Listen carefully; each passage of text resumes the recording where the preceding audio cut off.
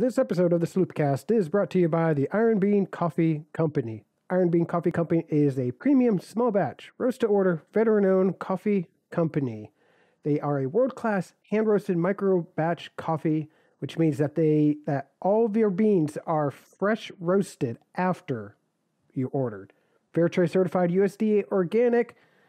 Coffees come in K-Cup. Gift cards are available and free shipping over $50. And you can save even more with a subscription service over at the ironbeancoffee.com. Again, that is ironbeancoffee.com, who are the Iron Bean Coffee Company, America's local coffee roaster.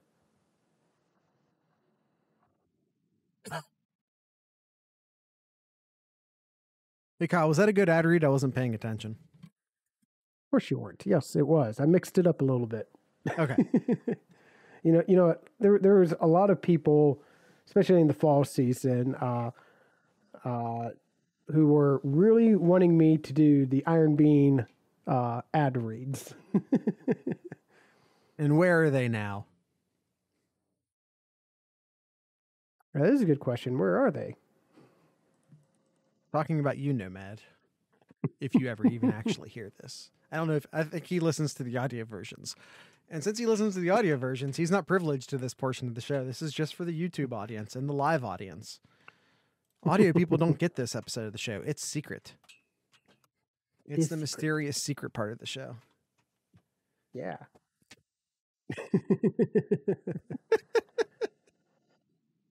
All right, we got a couple of basketball games to talk about, Jared. So let's hop right into it.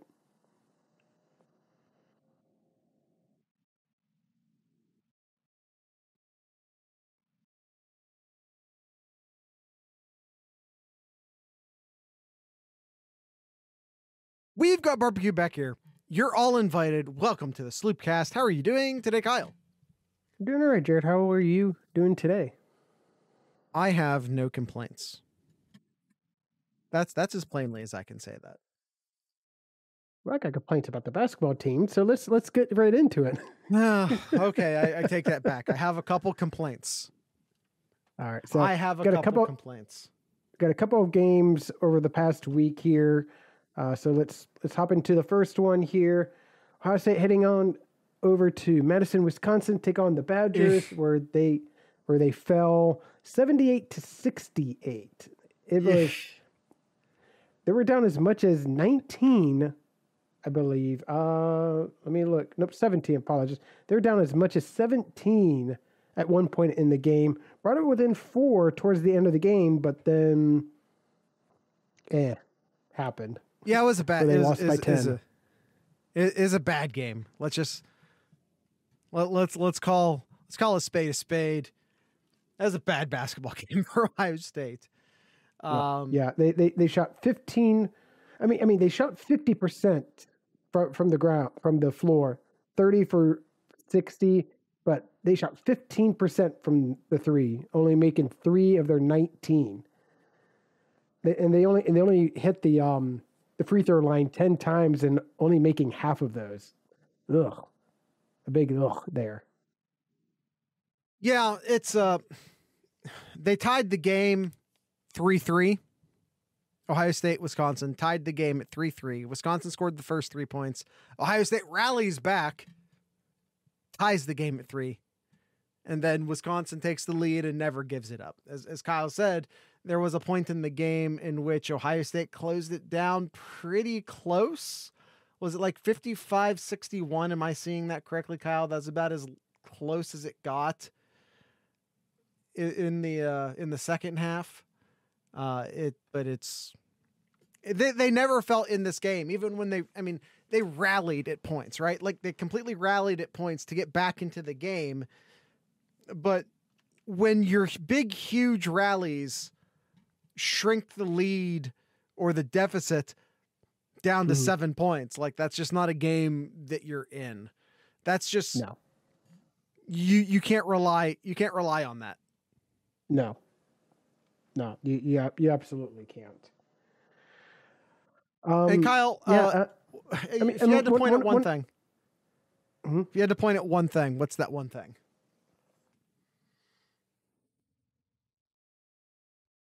I mean, I'm looking at that 3-point shot percentage. It's really tough. It's being cold at the wrong times. It really is. It's players who are needing to make their shots aren't. And I mean, you were 3 for 19 from the threes. You shot 50% from the free throws. Like, that's just, you're just not going to win games with that. It's especially on the road there. Yeah, Like, EJ everything. Liddell. I mean, a lot of the other things I liked, like they had 11 turnovers, which is it's manageable from games that they've had in the past. Still want to see that in single digits, but it was Wisconsin had 9 though. They had 9, yeah. But what really made Wisconsin just take over in this game was that they were being a lot more physical. Ohio State had 20 fouls in this game. Wisconsin only let up 14 fouls too, which showed right there from the free throw line where Wisconsin doubled the attempts that Ohio State had. And we'll talk about this in the next game too here. It's kind of a recurring trend here, but yeah, they were a lot more physical in the paint, got the fouls, and they hitting their free throws there. Yeah, I have to wonder, Kyle. You look at the 3-point percentage being terrible. You look at, not to get ahead of ourselves and talk about the next game. I know this isn't the first time I've brought this up, but Kyle, I forgot to change the dang frame. Hold on. What on earth are we doing with Arns? He turns the ball over. He's a liability on defense. And he's not scoring. I don't like to single out players. I really, really don't, but it's getting real frustrating to me. And I wonder if being a little too loyal to a guy because he's been on the team for a while, but I see a lot of really nice young talent on this basketball team who could or should be getting more minutes. Brown, Russell, Sotos. He just has not been that good behind the arc as of recently. So the past few games here, against Wisconsin, 25%, 0% against Northwestern, and he had 5 shots there. 33% against Indiana, 20 Nebraska, 25 against Wisconsin. He's been struggling a lot lately, and as you said, Jared, liability on defense too. Yeah, I like Arns, but I really think you need to start getting some of the other players involved here. I really think it's time to take some of those minutes away and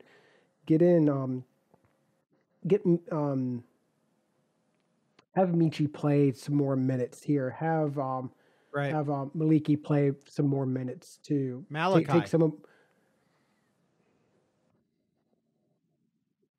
Malachi. Thank you. Have him play a little bit more too. It's just, yeah, I just don't know what's going on with Arns. It's just he's not shooting as well as what he needs to be. Yeah, to cheat a little bit, in the Penn State game, he scores 3 points. In the Wisconsin game, he scores 5. Scored 0 against Northwestern. 6, 5, 5. 16. He scored 16 points.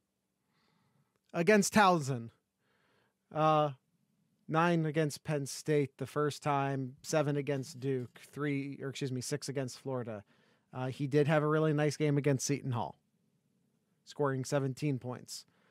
3 against Xavier, 11 against Bowling Green, 6-7 at the start of the year. Outside of Seton Hall, and not that Seton Hall is necessarily, I mean they're ranked. So, but outside of Seton Hall, all of his good games have come against lesser opponents. When they've needed him,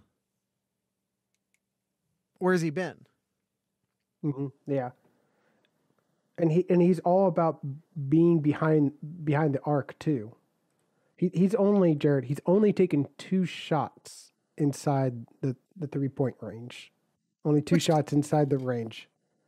And he's made 1 of those, and that was against Wisconsin here. And that was a layup. Yeah. It's, I mean, I don't want to turn this into the Justin Orange show. That's not what I want to do here. But I would like to see some other players take some minutes away from Arns to help out on the defense side, because there's times when the defense just looks bad. Like, it looks really bad. Like, you can't allow 78 points and hope to win a game. Like, and then the Northwestern game. How many points did they allow? It was way too many. 87 points against Northwestern too. Like, you gotta improve that defense. You gotta. This is too good of a team to lose by letting up 70, 80 points. Yeah, it's and the other thing is like, you look at the turnovers, and Ohio State's not been good at that this year. They got better. Then they had a 22-day layoff because of COVID, which threw their rhythm off a ton. But the turnovers are getting better, but still a problem. And the issue I have with that is, when you have a really young team, you kind of factor that in, right? You kind of factor in that when you have a really young team, there's going to be turnovers. But this isn't a young team. Liddell's been around, Key's been around, Arn's been around, Wheeler's been around. Malachi Brennan's one of the only guys in your starting the only guy in your starting lineup who you would classify as young. Kyle Young's one of your first guys off the bench. He's been around. The turnovers are killing them. And they need consistent scoring by someone who isn't EJ Liddell. And Malachi Brennan can be that guy. He's been that guy at certain points this year. He's a young guy, but to me, the guy who probably should be your second scorer, especially if, Liddell's down low and Key is down low, because the scouting report's out on Ohio State. If you want to beat Ohio State, you get physical with them in the key. You make sure you don't let Liddell get to the basket. Mm-hmm. You push him around. You keep things tight. How do you counteract that? By having someone on the outside draining threes. If that person can't be Arns, it has to be someone else. No, it can't be EJ Liddell, who seems to be leading the team in making threes for the past few games. Right. And the one thing that I saw, again, to sort of cheat and talk about the Penn State game a tad, and you did start to see it in the Wisconsin game as well, Wheeler starting to contribute more on the offense. Where early in the year, he seemed very content to play defense and pass the ball. And I think it's been an adjustment from the coaching staff in particular to say, no, Wheeler, you're capable of scoring, go score. Where you don't have a reliable second scorer right now. Nope. Brennan's young and a bit streaky. That's what it comes with being young, right? And he's getting more and more consistent as the year goes on. Why? Because he's young. This is normal and acceptable and just part of maturing into a college basketball player. But Ohio State needs a reliable second scorer. And, Wheeler's starting to pick that up a tad. And I think that's a good place to start. It really would be nice. I think you want it to be Brennan on the outside, Wheeler on the outside, Liddell and Key down low. And maybe you get to the point where Kyle Young is healthy enough that he can start with more consistent, higher minutes to come in for Arns. Because to me, that's probably your ideal starting five. Would you agree with that? Yeah, no, I agree. I agree 100%. So I think the takeaway from this game here is we'll head into the ad break here, Jared. I think ugly defense, just need to improve on defense, and I think it starts with who you have out on the court. Also, like you need to make your outside shots. You need to make your outside shots. 15% from behind the three is when the other team is 50. If you're 15 and the other team is 50 behind the three, you're going to lose. Yep. Period. That's not going to happen. That's not how you win a basketball game. Not in the Big Ten, not anywhere. No. All right, Kyle, let's do our first ad read. You already talked a bit about the Iron Bean Coffee Company at the top of the show, how they are, an Ohio-based Marine-owned. I don't know. I'm assuming you talked about these things as I talked about during the mysterious unaired section of the show. I wasn't listening. I was lost in my own little world. But the point is that they have some amazing coffee. I'm going to talk about the Iron Bean Coffee Company's very own, the Unicorn. Unicorn's one of those unique coffees because it's flavored. But how is it flavored? You might be asking, Jared, what's the flavor? Well, you don't know. That's the fun of it, right? You go, you buy a bag of the Unicorn. What's it going to be? Could it be, here's some of what they've been in the past. You don't know what it's going to be, but here's some of the things it's been in the past. If you'd have bought some Iron Bean coffee on the week of October 9th, it would have been a bourbon prelane pie. I can never say that word. I can't say it. Anyway, if you had bought it on the week of 10/16, it would have been a gingerbread latte, a frosted pumpkin roll on 10/23, a caramel rum crunch on 10/30. If you had bought it November 6th, it would have been a strawberry marshmallow. Had you bought it on the week of November 13th, it would have been a winter raspberry swirl. The point is, it's their R&D coffee. It might be the next big coffee. It might be the next coffee that becomes a part of the regular lineup of flavored coffees at Iron Bean Coffee Company. And you'd essentially get a sneak peek. You'd get a sneak peek. And by the way, you can subscribe. With all of these coffees, there is a subscribe and save service. In the case of the Unicorn, at the very least, you get a 13% discount by essentially signing up for the Unicorn as a monthly delivery service. You can do that with any of the coffees. I'm not sure if they're all 13% or not. I can check. But the point is that you can sign up and subscribe and save. And with this, it's going to be a different coffee probably every time. How fun is that? If you're not that adventurous, but you want to try out some different flavors, the whole shebang is still currently available. That is 13, 12, 14, something like that. Different flavors of coffee, all in small sampler bags. So you can find your new favorite coffee by testing out all of the coffees. All of the coffees that are the non-flavored coffees are available in the whole shebang. These are some of your amazing options, and there's so many more options. I can't even begin to name all the coffees over at ironbeancoffee.com. So you can go check it out for yourself at ironbeancoffee.com. That is Iron Bean Coffee, America's local coffee roaster. All right, moving on to the next game here that happened on Saturday. Ohio State hosting Penn State, where they pulled out a close victory, 61-56. Yeah, rough start for Ohio State as Penn State came out of the gate, were up by 6 early, and then Ohio State came back, scored a bunch of points early on, and then it looked like they were about to pull away, like they were up by 10, they were up by 8, but then Penn State just kept it close. Like Ohio State could not pull away in that fourth quarter. When it seemed like they were going to, Penn State came back, and it was just a constant back and forth in that second half. But Ohio State pulled out a win right at the end there. Yeah. As Kyle said, this game, excuse me, at the very beginning kind of felt like, oh boy, here we go again.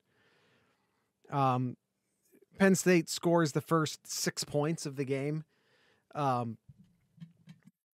It felt like a disaster in the making again. Now, luckily, Ohio State's at home this time. Crowd gets behind them, and Penn State goes on.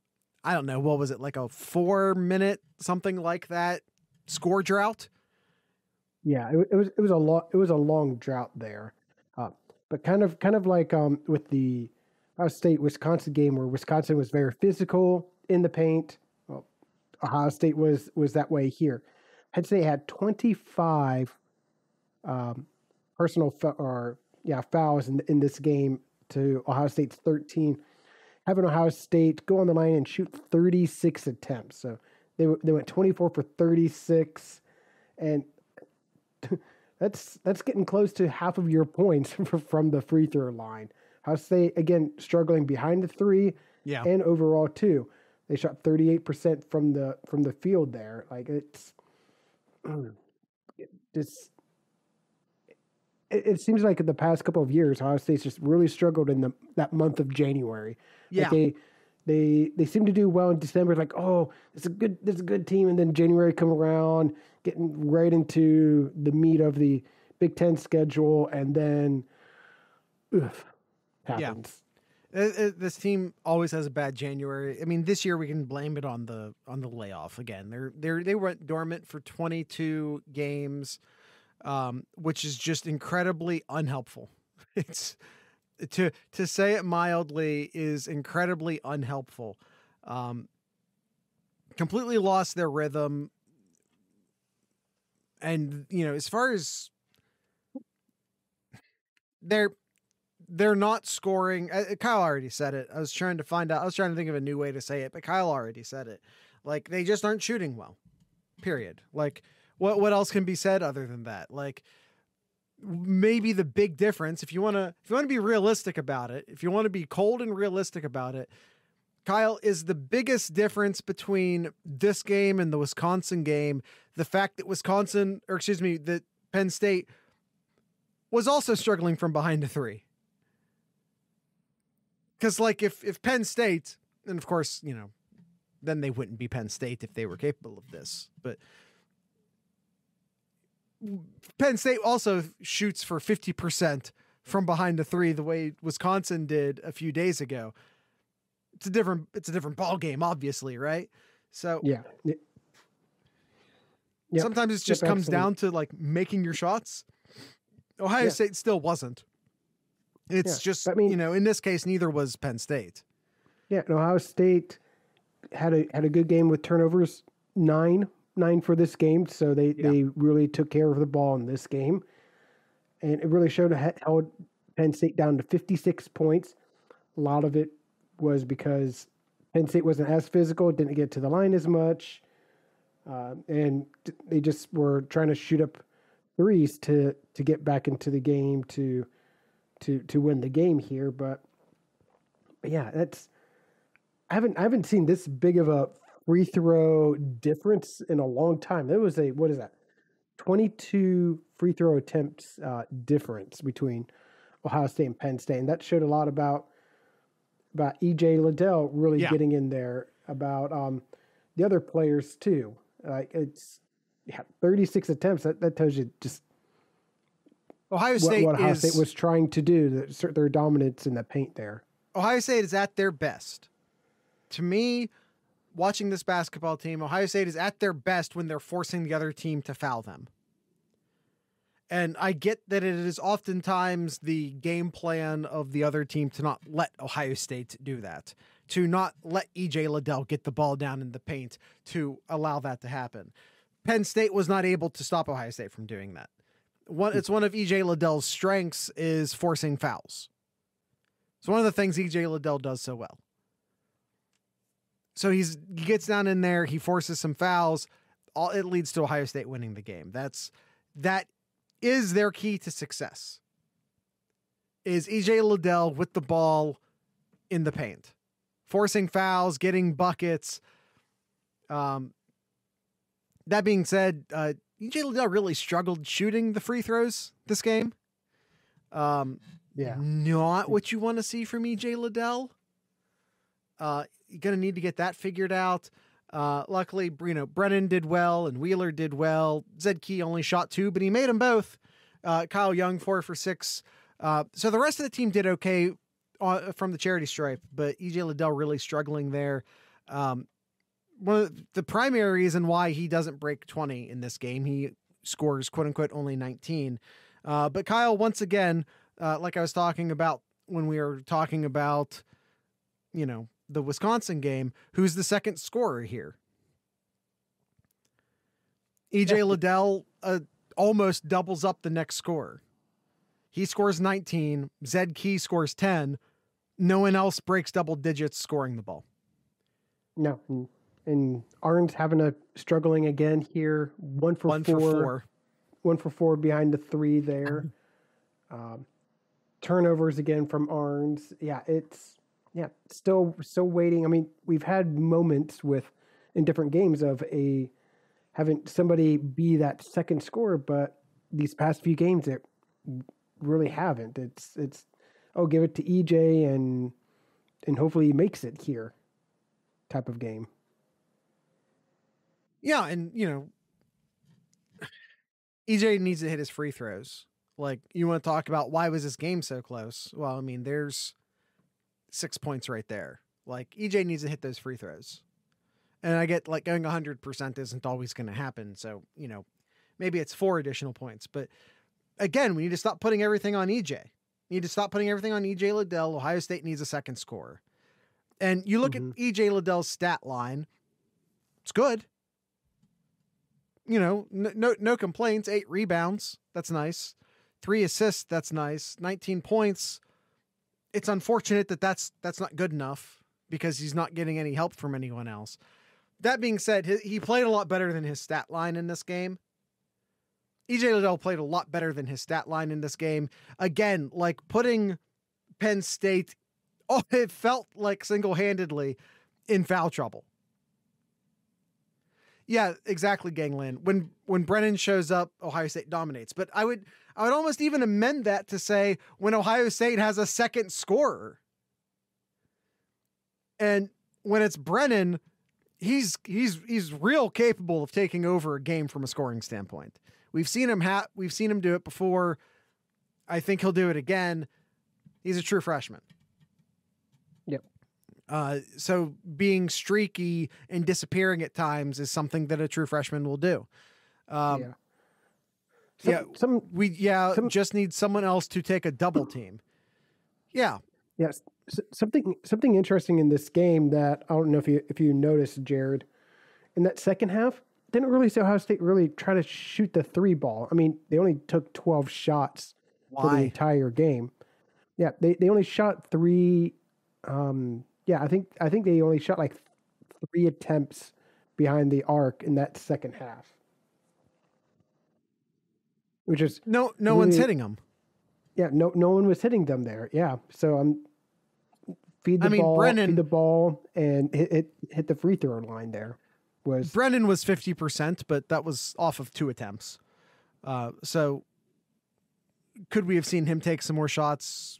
Maybe. Wheeler only took 1 and missed it.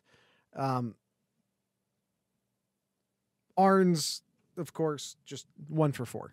It's just that's how it's been lately.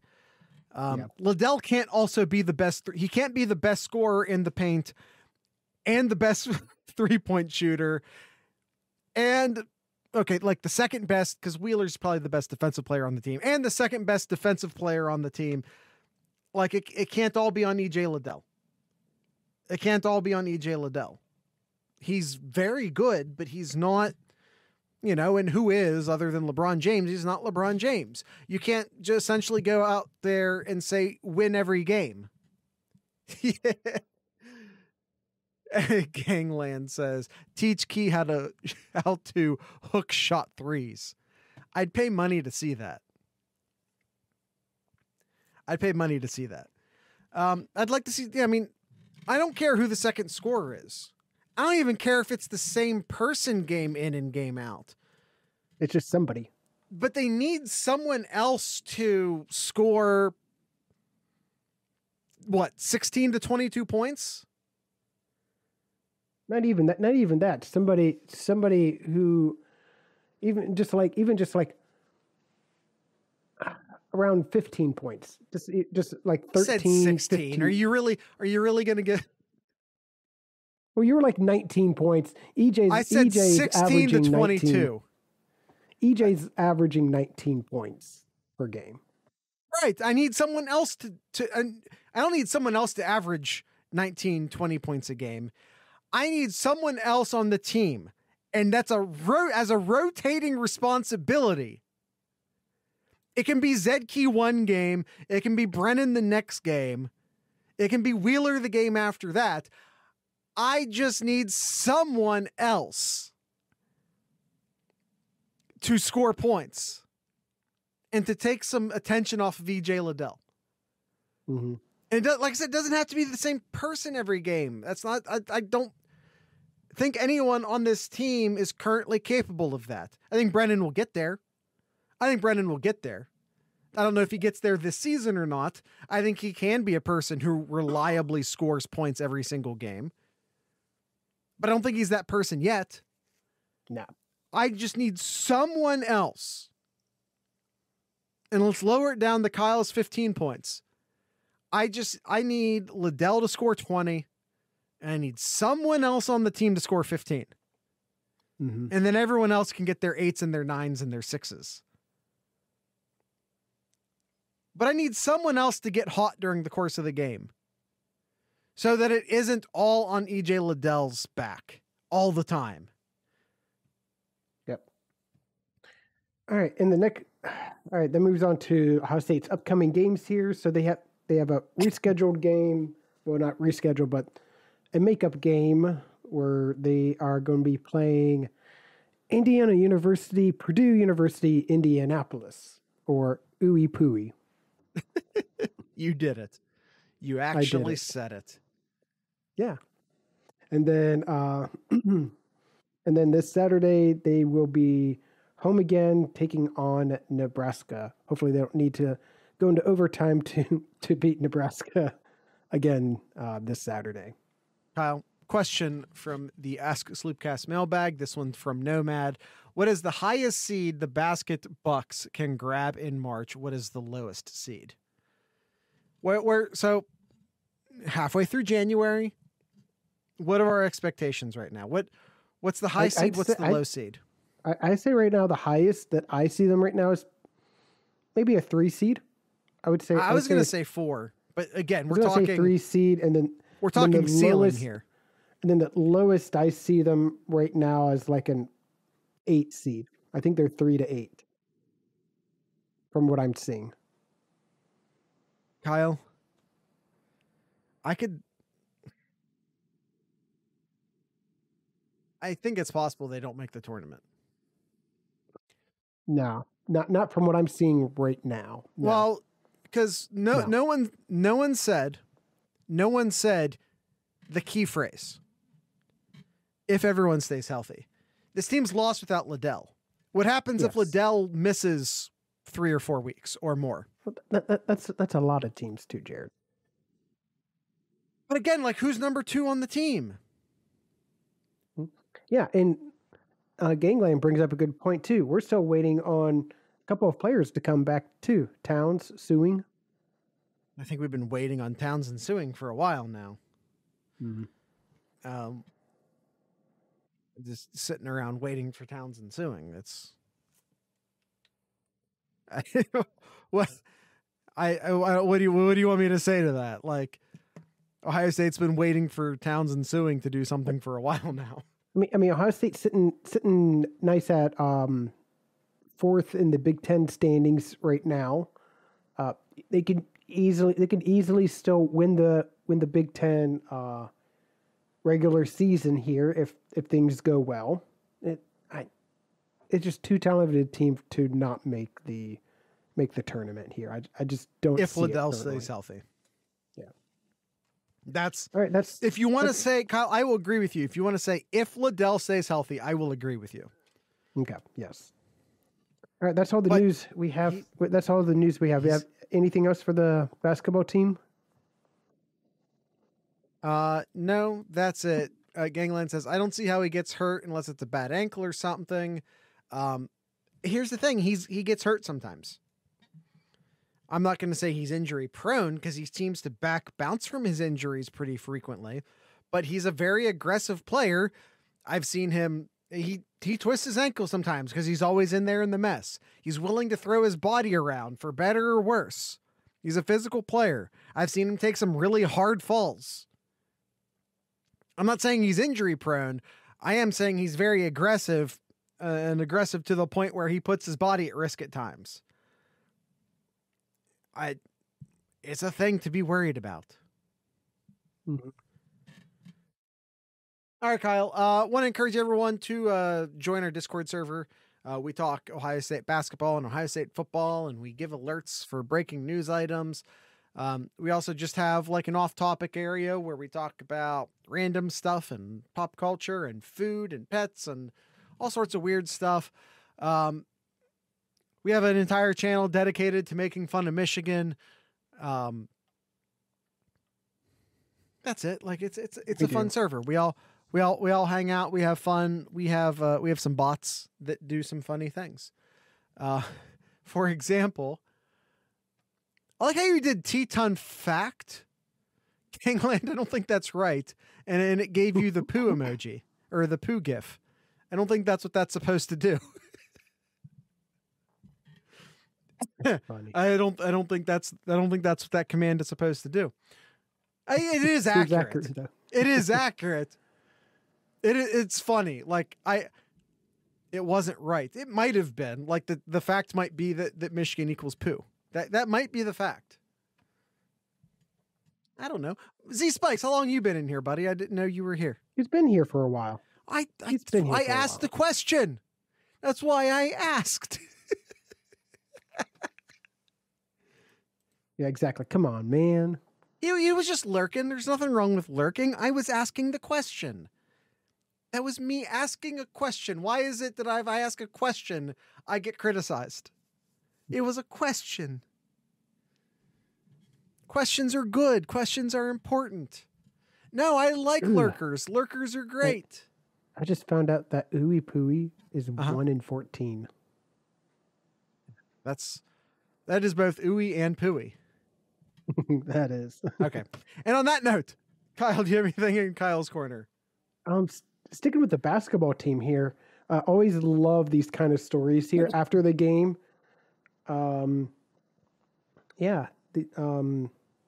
Coach gave Harrison Hookfin a scholarship. Nice. After the game, he's a walk-on from Cincinnati area. I love these kind of stories where coach gets together with the team and they have a speech, and then at the end they're like, "Oh yeah, so and so gets a scholarship here," and then the rest of the team just gets excited and all that. Always enjoyed those kind of stories here. So yeah, Harrison Hookfin now an official scholarship student athlete at Ohio State. You were trying to make sure to end that without it coming across as insulting.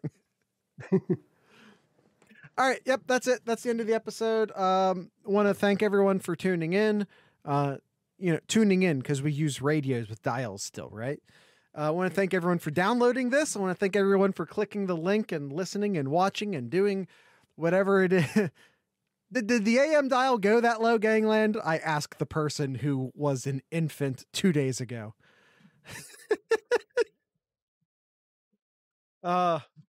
I barely remember AM bands.